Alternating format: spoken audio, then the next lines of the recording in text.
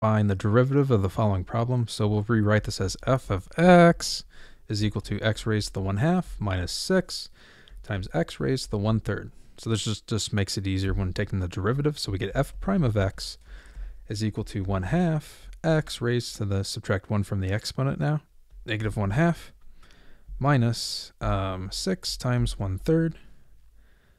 And then we get x raised to the, subtract 1 from this, negative 2/3.